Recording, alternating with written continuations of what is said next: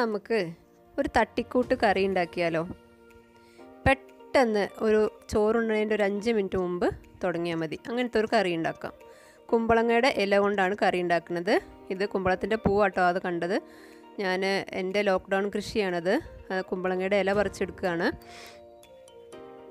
ഇപ്പോൾ ഇല വൃത്തിയാക്കി എടുക്കണം. ഞാൻ നിങ്ങൾക്ക് അറിയാത്തവർക്ക് കാണാൻ വേണ്ടിയിട്ട് ജസ്റ്റ് ഒന്ന് കാണിക്കുകയാണ്. ആ ഇലയുടെ ആ നല്ല ഇല ഭാഗങ്ങളൊക്കെ ഇങ്ങനെ എടുത്തിട്ട് അതിന് നടുക്കുള്ള ആ ഒരു ഞെട്ട് ഭാഗം ഒന്ന് ഒഴിവാക്കിയാൽ മതി. അറിയാത്തവർക്ക് വേണ്ടി കാണിച്ചതാണ്. ഈ ഭാഗം ഒഴിവാക്കുക. ഞാനെല്ലാം അങ്ങനെ ചെയ്ത് വെച്ചിട്ടുണ്ട്. നിങ്ങൾ കാണാൻ വേണ്ടി ഒന്ന് ചെയ്തതാണ്. ഒരു പാത്രം അടുപ്പത്ത് വെച്ചു. സിമ്പിളായിട്ടുള്ളൊരു കറിയാണ് കേട്ടോ. കഞ്ഞിവെള്ളം ഒഴിച്ചിട്ടുള്ള എല്ലാവർക്കും അറിയണത് തന്നെയായിരിക്കും. അറിയാത്തവരാരെങ്കിലും ഉണ്ടെങ്കിൽ മലപ്പുറം ഭാഗത്തൊക്കെ സ്ഥിരമായിട്ടുള്ള കറിയാണിത്. ഏത് ഇല കൊണ്ട് മുരിങ്ങ, ചീര, കുമ്പളത്തിൻ്റെ ഇല, മത്തൻ്റെ ഇല ഒക്കെ വെച്ചുണ്ടാക്കുന്ന കറിയാണ്. അറിയാത്തവർക്ക് വേണ്ടിയിട്ട് ചെയ്തു എന്നേ ഉള്ളൂ. വെളിച്ചെണ്ണ ഒഴിച്ചു. വെളിച്ചെണ്ണ തന്നെയാണ് നല്ലത്. നമ്മൾ ചോറ് ഒക്കെ റെഡി ആയതിന് ശേഷം കഴിക്കാൻ സമയത്ത് ഉണ്ടാക്കിയാൽ മതി. പെട്ടെന്ന് ഉണ്ടാക്കാം. ചുവന്നുള്ളി അരിഞ്ഞതാണ് ഇട്ട് കൊടുക്കുന്നത്. ഒരു ചുവന്നുള്ളി മതി.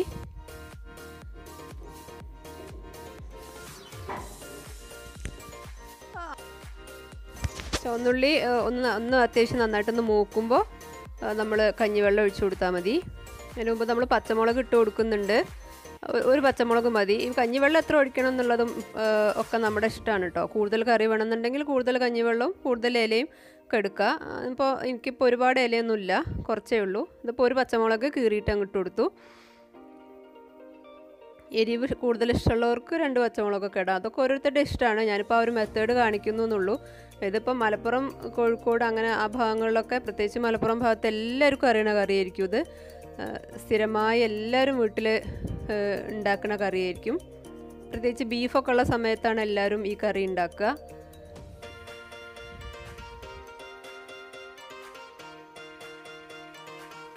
ഉള്ളി ഒന്ന് മൊരിഞ്ഞ് വന്നപ്പോൾ നമ്മൾ കഞ്ഞിവെള്ളം ഒഴിക്കുകയാണ്. ഒരുപാട് കട്ടിയുള്ള കഞ്ഞിവെള്ളം ഒഴിക്കണ്ട, എന്നാൽ തീരെ കട്ടി കുറഞ്ഞത് ഒഴിക്കണ്ട. അതിൻ്റെ ഒരു ഇടയ്ക്കുള്ള ടൈപ്പ് കഞ്ഞിവെള്ളം ഒഴിച്ചാൽ മതി. ഇപ്പോൾ ഏതായാലും കുഴപ്പമില്ല, ഓരോരുത്തരുടെ ഇഷ്ടമാണ്. കഞ്ഞിവെള്ളം ഒഴിച്ചു. അത് തിളച്ച് വരുമ്പോൾ ഉപ്പിട്ടാൽ മതി. താളിപ്പ് എന്ന് പറയുന്ന കറിയാണിത്. ഞാൻ കോളേജിലൊക്കെ പഠിക്കുമ്പോൾ എറണാകുളം, തിരുവനന്തപുരം ഭാഗത്തുള്ള കുട്ടികളൊക്കെ പറയുന്നതൊക്കെ മലപ്പുറം ഭാഗത്തൊരു കറിയുണ്ട്, ഇല വെച്ചിട്ട് കഞ്ഞിവെള്ളം വെച്ചിട്ടൊരു കറിയുണ്ട്, താളിപ്പ് എന്നാണ് അതിന് പേര് എന്ന്. കാരണം അവർക്ക് ഭയങ്കര അത്ഭുതമാണ് കഞ്ഞിവെള്ളം ഒഴിച്ചിട്ടൊരു കറി ഉണ്ടാക്കുന്നവർക്ക് ഭയങ്കര അത്ഭുതമാണ്. അവർ വലിയ സംഭവമായിട്ട് പറയണത് കേട്ടിട്ടുണ്ട്. അപ്പോഴാണ് അവർക്കൊന്നും ഈ കറി അറിയില്ല എന്ന് എനിക്കും മനസ്സിലായത്. അപ്പോൾ എനിക്ക് തോന്നി ഒന്ന് ട്രൈ ചെയ്ത് നോക്കാം, ഇതിലൊന്ന് യൂട്യൂബിലൊന്ന് ഇട്ട് നോക്കാം. അറിയാത്തവർക്ക് ചെയ്യാമല്ലോ. നമ്മൾ സ്ഥിരമായിട്ട് ഉണ്ടാക്കുന്ന കറി തന്നെയാണ്. പ്രത്യേകിച്ച് നോമ്പ് കാലത്തൊക്കെ പലരും പുലർച്ചെ ഭക്ഷണം കഴിക്കുമ്പോഴൊക്കെ ഇല വെച്ചിട്ട് താളിപ്പുണ്ടാക്കി കഴിക്കുന്നുണ്ട്.